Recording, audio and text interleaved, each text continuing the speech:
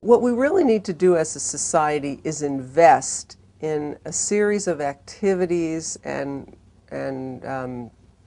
areas that we've been neglecting. The average American is working longer hours today than he or she has, at any time since, for many decades. What this means is that as we have sort of overinvested in money and consumer goods and so forth, we've let other sources of wealth erode.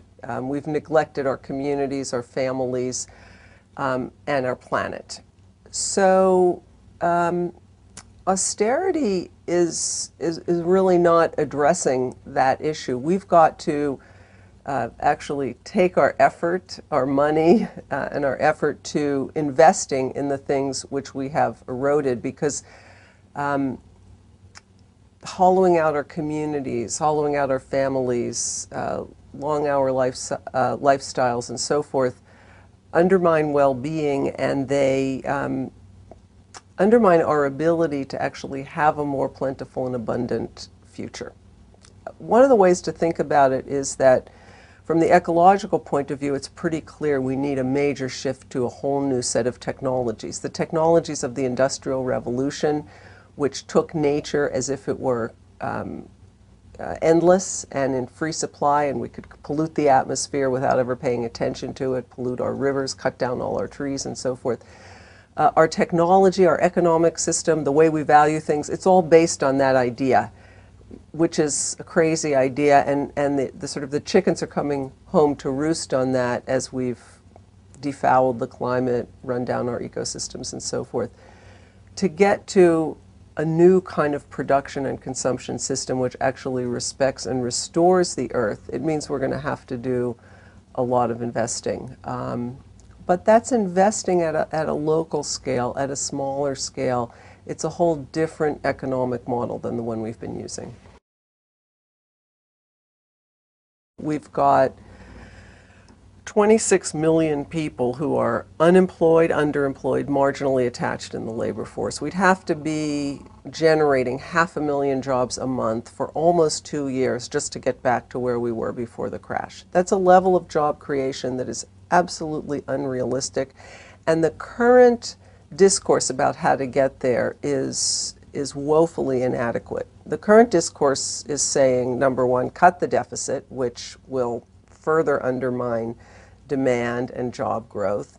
Plus, its view is, well, let's just try and get the economy growing and the jobs will somehow trickle down to the people who need them. That's not the way mass unemployment, which is what we've got today, has ever been solved. And to add to that, there's a dimension of this that hasn't been recognized in the conversation that this country is having, which is that we have created a powerful barrier to job creation in the way we've structured hours of work.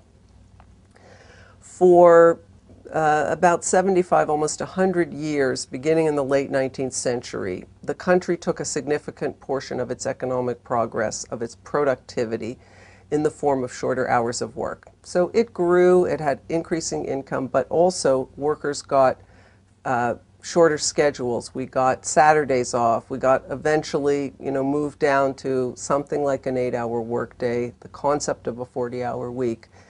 Now that's a completely normal thing to happen, and all of the wealthy countries went on this path. We would never have been able to reabsorb all the labor that gets displaced in the ordinary operation of a capitalist economy if we hadn't done that, because productivity growth is always generating a reduced demand for labor.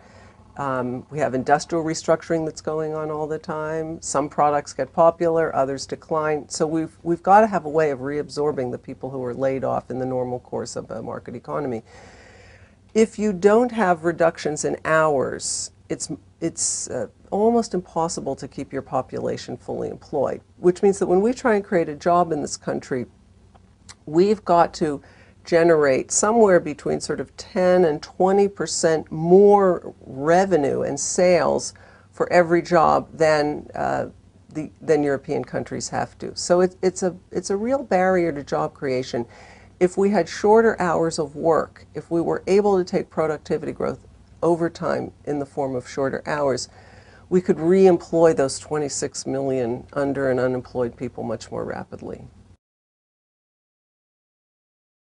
For individuals who want to really secure their economic futures, I think one of the most important principles going forward is going to be diversification. Diversification of your income sources, of how you meet your daily needs, and diversification in terms of where you invest. And this gets us back to that principle of what is wealth, and a broader notion of wealth, which includes wealth in the planet. It includes money wealth, of course, but also wealth in people. If we invest in relationships with other people, that becomes a source of wealth. So this brings us back to the question of time use. If people are able to work fewer hours in the labor market, it means they can take that freed up time and begin meeting needs in new ways which reduce their necessity to depend on that market which is going to be less stable and less lucrative. So for example, in the book, I look at people who are involved in a variety of things called high-tech self-providing, but basically making and doing for themselves outside a formal market structure. They might be growing vegetables, they might be raising chickens, they may be generating electricity on a small scale off the grid. They may have solar collectors on their roof, or a backyard windmill. They may be involved in sharing schemes, so they don't have to lay out as much money to get appliances or cars or other forms of transports, because they may be sharing with their neighbors and creating economic interdependencies that are going to serve them well when times are a little bit rocky. In the book, I have some pretty astounding new numbers on what I call the fast fashion cycle, the way in which consumers have increased the rate at which they acquire new goods and then discard them. And that, of course, was a predictable result of an economy of lots of cheap imports, artificially cheap energy again,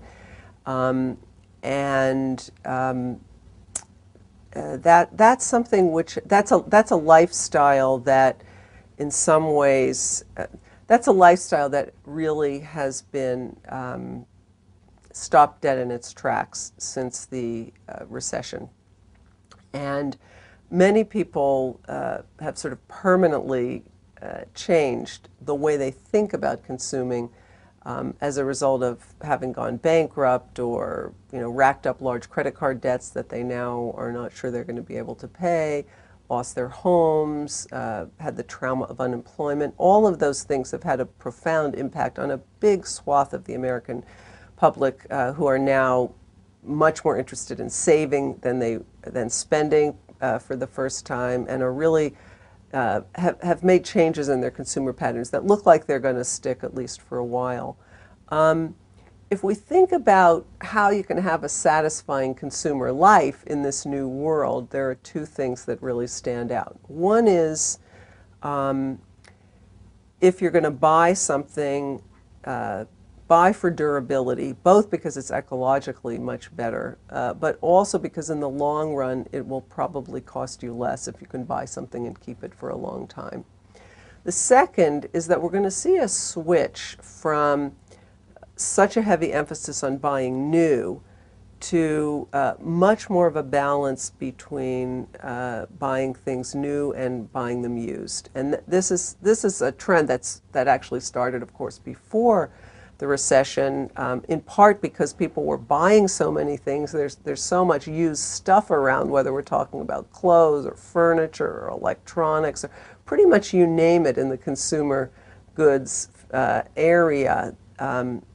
There are growing inventories of used goods which the original purchasers don't want, and now we have lots of ways of exchanging those among ourselves, whether it's eBay or Craigslist or FreeCycle or Swap Meets or Share This Stuff, a whole range of specialized websites that allow people to get rid of things they don't want and other people to acquire them, and then all the face-to-face places in which we do this too. So the sort of economies of reuse and exchange are growing rapidly, and I think will become a more permanent feature of our consumer environment.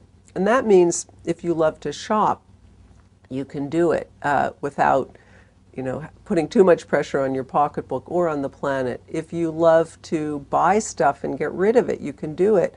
I mean, the key thing really from a financial and ecological point of view is how many new consumer goods do you buy? If we shift the balance there, because of course the used stuff is so much less expensive, we can, I think, accommodate both the shopaholics as well as the planet and our pocketbooks.